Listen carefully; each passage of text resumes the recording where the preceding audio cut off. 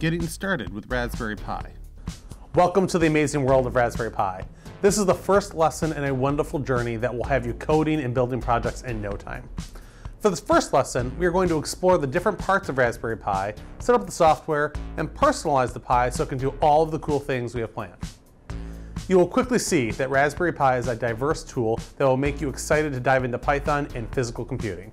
Materials: Raspberry Pi Model 3B+, micro USB power supply, HDMI cord, HDMI monitor, 8 gig micro SD card, computer, Wi-Fi access.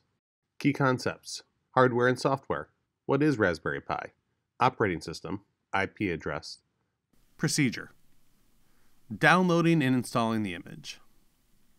Go to raspberrypi.org/downloads/Raspbian,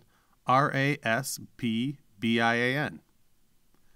Click on the download zip under Raspbian Stretch with Desktop. This is the operating system that Raspberry Pi provides for free. Once it downloads, you will need to take that image and place it on your micro SD card. Raspberry Pi recommends using the application Etcher to do this.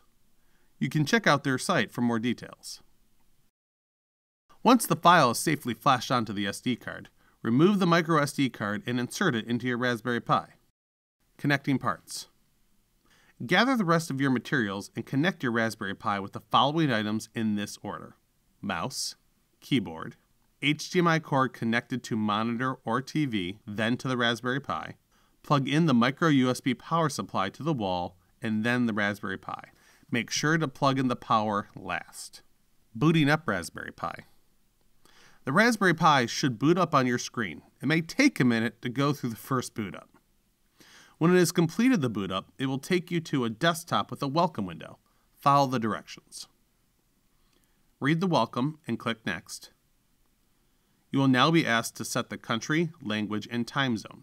If you are in the US, click the box for the US keyboard. Next, you will be asked to change the password. Please write this down because there is no way to change this if you forget it. You will now be asked to connect to Wi-Fi. This will allow you to do an update. Follow the directions for the update. This could take almost 10 minutes. Once the update is complete, it will reboot the system. Installing software. We are going to add software we will be using on the Pi. In the top left corner, there is an image of a Raspberry. Click on this to get a pull-down menu. Go to Preferences, then Recommended Software. It will take a couple of minutes to pull up the software. Under Programming, select Scratch 2, SenseHead Emulator, Sonic Pi, and Thony.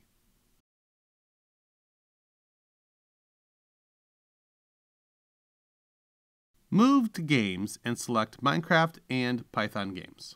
Under Internet, select VNC Viewer. Once those have been selected, click OK in the lower right-hand corner. The software will take a few minutes to upload, and then the download page will close. Configuring Raspberry Pi settings. We will now configure the Raspberry Pi settings. Go to the Raspberry in the corner again and click on Preferences, then on Raspberry Pi Configuration. There are 4 tabs. Select the second tab labeled Interfaces. Enable the camera, SSH, and VNC. It will ask you for a reboot. Reboot the Pi. My Raspberry Pi IP address. Once you are back in the Pi, you will need to open the terminal. It is the 4th icon on the top left. This will open a black box on your screen.